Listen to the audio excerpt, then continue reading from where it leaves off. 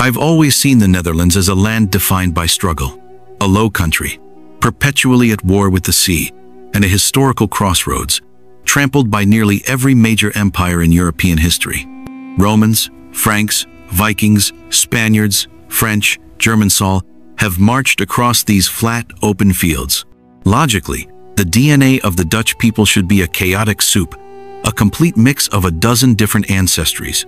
But when scientists finally decoded their genome, they found something that defied all expectations. A genetic signature of shocking stability. A story not of constant change, but of incredible, almost impossible endurance. How did a people living on Europe's most contested piece of real estate create a genetic fortress that would stand for millennia? The answer lies buried in their bones, written in their blood, and hidden in the most unexpected places. To understand the strength of this fortress, we first have to see the land before it was built. Our story begins not with the Dutch, but with the ghosts who walked this land before them. 300,000 years ago, Neanderthals hunted mammoths in what would become the Netherlands. Archaeological evidence from sites like Maastricht shows they weren't just surviving, they were thriving. They had sophisticated tools, controlled fire, and left behind the first human footprints in this marshy landscape. But around 40,000 years ago, something changed. The first modern humans arrived, the original European hunter-gatherers. These weren't primitive savages. They were master craftsmen, creating intricate bone carvings and sophisticated hunting implements. They carried the ancient Y-DNA lineage I2, a signature that whispers of a time when all of Europe was a wild, untamed frontier. For over 30,000 years, they were the sole inhabitants, the first people of the Low Countries. Generation after generation, they adapted to the changing landscape as ice ages came and went. They survived the great floods, the volcanic winters, the mass extinctions that wiped out the megafauna. But here's the mystery. When we look at the DNA of the modern Dutch, this ancient lineage is barely a trace, less than 3% of the population. It's as if these first people, who survived everything nature could throw at them, simply vanished. So what happened to them? The answer lies in the arrival of the first group that would test and begin to build the fortress. Around 7,000 years ago, the first great wave of change arrived from the southeast. These were the Neolithic farmers, carrying genes that traced back to Anatolia, modern-day Turkey. They brought with them a revolutionary technology, agriculture. In much of Europe, their arrival meant a violent replacement of the local hunter-gatherers. Genetic studies from Germany and Britain show a pattern of near-complete population replacement. The farmers didn't just take the land, they replaced the people entirely. But in the wetlands of the Netherlands, something completely different happened. We see it in the unique Swifterbant culture, discovered along the shores of ancient lakes. Here, the ancient hunter-gatherers didn't disappear. They met the newcomers. They traded, they learned, and they integrated. Ancient DNA from this period is remarkable. Some individuals are pure hunter-gatherer, others are 60% farmer, and some are a near-perfect mix. But this wasn't random intermarriage. The genetic evidence shows careful, deliberate integration. Hunter-gatherer men were marrying farmer women. Farmer men were adopting hunter-gatherer territories.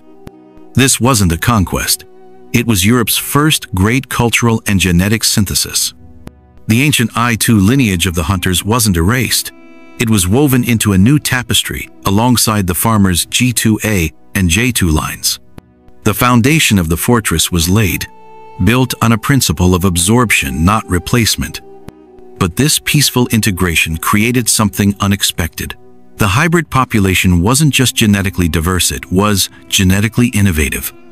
They developed new technologies, new social structures, and most importantly, new survival strategies that would serve them for millennia.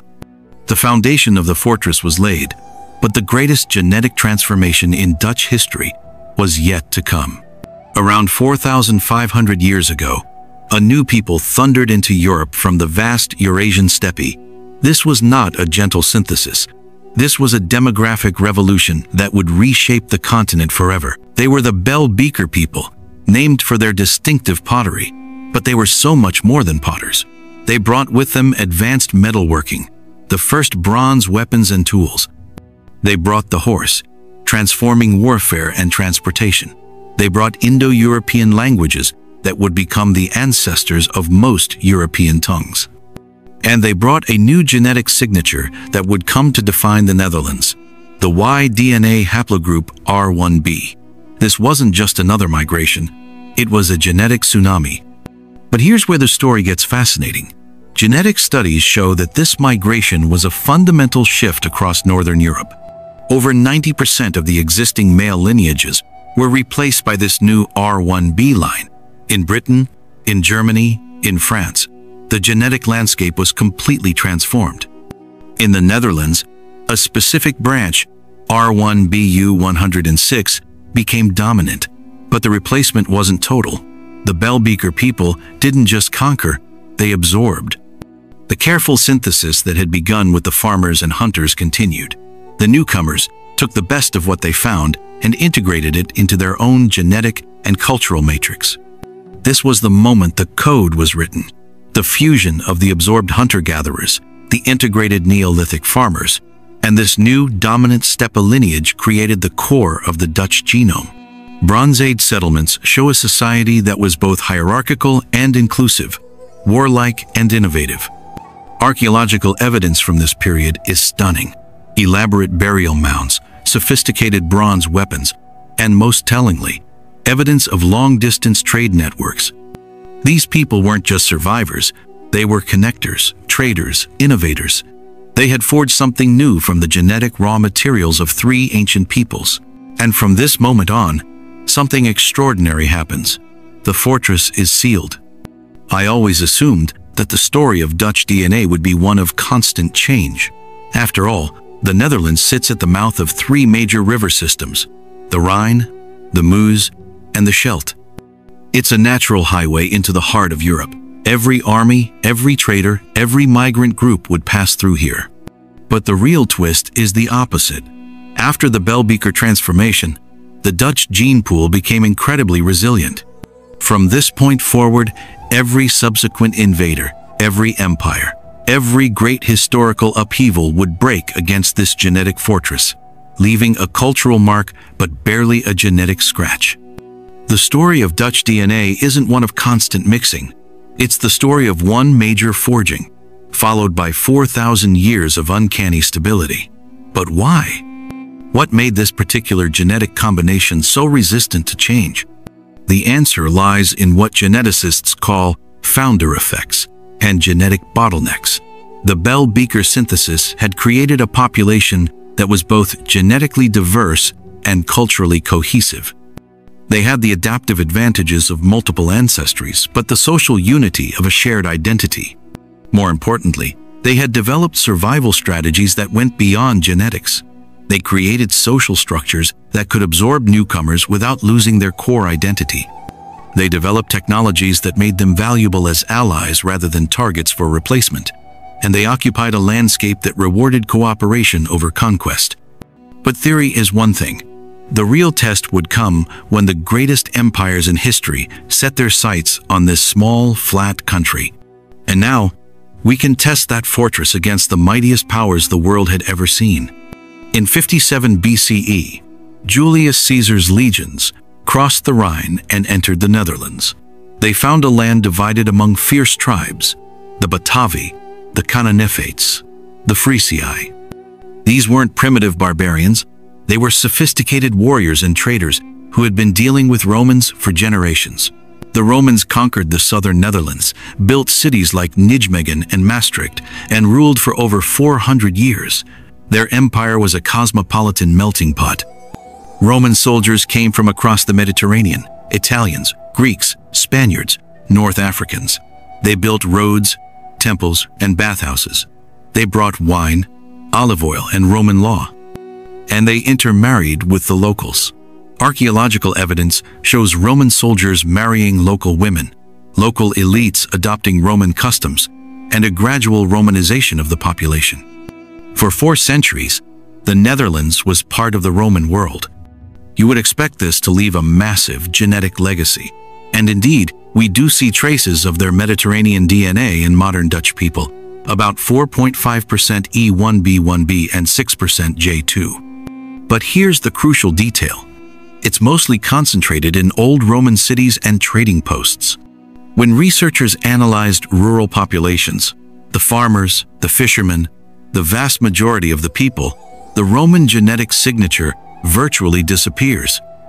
The Roman cities were like genetic islands in a sea of unchanged Dutch DNA. How is this possible? The answer lies in Roman colonial strategy. Romans didn't replace populations. They ruled through local elites. They built cities but left the countryside largely untouched. Most importantly, Roman identity was cultural, not genetic. You became Roman by adopting Roman customs, not by being born Roman. The fortress held, but the Romans were just the beginning. The real test would come from the sea. For 2 centuries, from 800 to 1000 CE, the longships came. Viking raiders swept down from Scandinavia, their dragon-proud vessels appearing like phantoms on the Dutch coast. They weren't just raiders, they were traders, explorers, and eventually, settlers. The Vikings established bases in Frisia, married into local families, and created trade networks that stretched from Greenland to Constantinople. Archaeological evidence shows extensive Viking presence, sword hoards, jewelry, and even entire settlements. Some historians argue that the Viking impact on the Netherlands was profound. They introduced new technologies, new trade routes, and new cultural practices. The Frisian language shows clear Norse influences. Place names across the country reflect Viking settlement patterns. But when geneticists analyzed the Y chromosome data, they found something surprising. The Scandinavian genetic signature in the Dutch population is modest and highly localized. It's strongest in coastal areas, particularly in Frisia, but even there it represents only 5 to 8% of the population. Why so little genetic impact from such a visible cultural presence? The answer lies in the nature of Viking activity. The raids were carried out by young men seeking wealth and adventure. Most returned home. Those who stayed were usually traders or craftsmen who integrated into existing communities. Moreover, the Vikings who settled in the Netherlands often came as individuals or small groups, not as conquering armies. They married into local families, adopted local customs, and within a generation or two, their genetic signature was diluted into the existing population. The fortress held again, but the ultimate test was yet to come. In 1566, the Dutch revolt began. For the next 80 years, Spain, the global superpower of its day, would rule the Netherlands with an iron fist. This wasn't a distant colonial administration. This was total war. The Spanish Empire controlled vast territories across Europe and the Americas. Spanish soldiers came from across the empire: Castilians, Aragonese, Italians, Germans, and even colonial troops from the New World. They built fortresses, established garrisons, and fought a brutal war of occupation. The war was devastating. Cities were besieged, populations fled, and entire regions were depopulated. The Siege of Leiden, the Spanish Fury in Antwerp, the brutal campaigns in the eastern provinces. This was demographic warfare on a scale the Netherlands had never seen. For decades, Spanish troops were garrisoned in Dutch cities. They built barracks, established administrative centers, and created a colonial apparatus designed to extract wealth and maintain control. Unlike the Romans, who ruled through local elites, the Spanish imposed direct military rule. You would expect this to leave a massive genetic legacy. The Spanish ruled not just politically but culturally. They imposed Catholicism, suppressed local languages, and attempted to transform Dutch society from the ground up. But here's where the story takes its most dramatic turn. When researchers conducted a comprehensive study of Dutch Y chromosomes, looking specifically for Spanish genetic markers, they found virtually nothing. The Spanish genetic contribution to the Dutch population is statistically undetectable. How is this possible? The answer lies in the nature of Spanish rule and the Dutch response. The Spanish garrison was small, isolated, and overwhelmingly male. They were professional soldiers, not settlers. More importantly, they were Catholic occupiers in an increasingly Protestant population. Religious differences created an almost impermeable barrier to intermarriage. Spanish soldiers might take local mistresses, but they rarely married local women. Local women who consorted with Spanish soldiers were often ostracized by their communities. The genetic isolation was almost complete. Moreover, the Dutch developed survival strategies that went beyond genetics. They created underground networks, hidden communities, and resistance cells that preserved their identity even under occupation. They didn't just survive the Spanish period. They emerged stronger and more unified than ever. The unbreakable code had survived its greatest test. But what does this mean for our understanding of human genetics and identity? So, what is the secret of Dutch DNA? The answer reveals a profound paradox about human genetics and identity. The people of the Netherlands are not a pure race. No such thing exists. They are a deep and ancient synthesis of at least three major human groups. The first hunters who survived the Ice Ages, the Anatolian farmers who brought agriculture, and the Steppe warriors who forged the Bronze Age. But once that unique combination was forged 4,500 years ago, it created something unprecedented, a genetic identity so cohesive and resilient that it could withstand 4,000 years of war, invasion, and foreign rule in Europe's most violent crossroads. The secret isn't genetic purity, it's genetic resilience. The Dutch genome represents an optimal balance, diverse enough to be adaptive, unified enough to be cohesive. It's a genetic architecture that could absorb small amounts of foreign DNA without losing its core identity. But the fortress wasn't just genetic, it was cultural.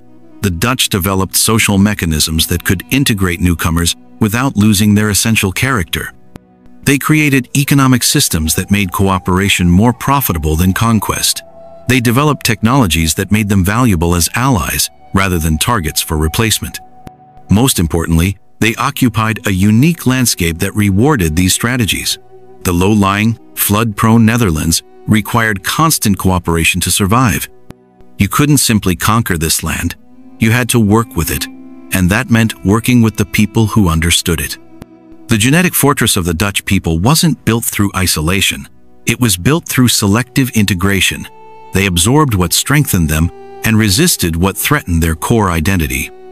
It's a lesson that resonates far beyond genetics, into the very nature of human survival and adaptation. Today, as we grapple with questions of identity, migration, and cultural change, the story of Dutch DNA offers a different perspective. It shows us that identity isn't about genetic purity, it's about genetic resilience. It's not about excluding the foreign, it's about integrating it wisely. The Dutch people are living proof that the most open and contested lands can forge the most unbreakable identities. They survived Roman legions, Viking raids, and Spanish occupation not by shutting out the world, but by creating a genetic and cultural fortress flexible enough to bend without breaking. Their DNA tells a story not of where they came from, but of their incredible power to endure. In a world of constant change, the Dutch genome stands as a testament to the possibility of maintaining identity while embracing change, of being both rooted and adaptive, both local and cosmopolitan. The unbreakable code wasn't written in stone, it was written in the most flexible substance of all, the human capacity to adapt, integrate, and endure. And in that capacity, we find not just the secret of Dutch survival, but a blueprint for human resilience in an interconnected world. Sometimes, the most profound strength comes not from purity, but from the wisdom to know what to preserve and what to transform. The Dutch discovered this secret 4,500 years ago, and they've been living it ever since. Thanks for watching.